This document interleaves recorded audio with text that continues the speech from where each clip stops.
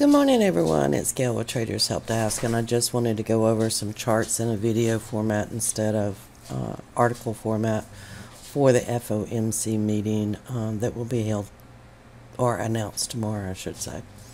So on gold is usually the biggest mover off of this market report, and you can see that the daily is right at the ATR on gold. And you're also, if this pattern holds and we get a reversal bar, we're going to have hidden divergence on the daily, and that usually will indicate that it goes up. Now, the last true high on gold was back here at about 1300, so we could actually see gold take out 1300 if the ATR holds. Now, if you go down to a 180-minute chart, you can see that although gold is still going down, the volume is decreasing on each new low. So that's pretty significant in itself as well, because if you've got decreasing volume, you would not anticipate this market to go down very much further.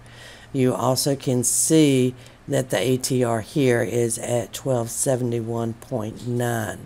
So I would anticipate a retracement at least to 1272, 1271.9, and it's likely to flip this ATR if that happens, especially with a lack of selling volume. That's what I would anticipate. On the mini S&P 500, you can see that it came back to test this high over here on the daily, and it was unable to really break through it. Now, it could not break the ATR either, and when you look over at the 180, you can see that it's at an ATR. I think this is pretty significant because we are over extended on the stochastics here, and this is where I would anticipate the S&P going down today. And if it takes out this prior low at 2412, then, you know, it's going to be all shorts after that. But it's going to have to take that out. Last time they rejected it, you can see that clearly in the price bar.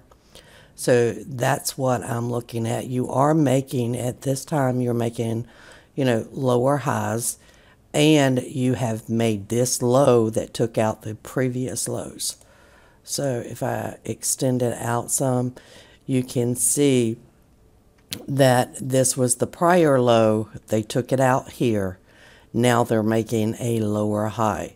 So this may indicate that the market is indeed going to go down.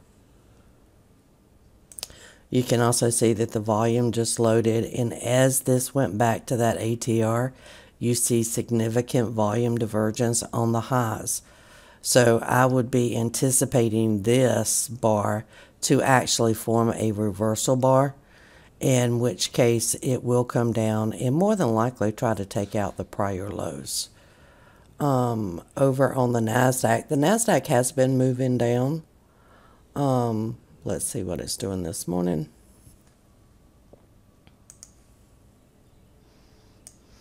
On the Nasdaq, you pretty much see the same scenario. It's at this ATR, overextended on the stochastics. So I would anticipate the Nasdaq market to go down. And let's go look at the Dow real quick. I think the Dow was the only one that is not a clear picture, in that you're still above this ATR. You're not making higher highs. Your last high was up here at 21,257. So I would anticipate this also to be a reversal bar. Again, you can see there is virtually no volume to this uptrend. Now, markets can go up on low volume, but this is usually an indication that it will go down. I would be looking for a reversal bar on this today, and if that occurs, we're going to see some downward movement.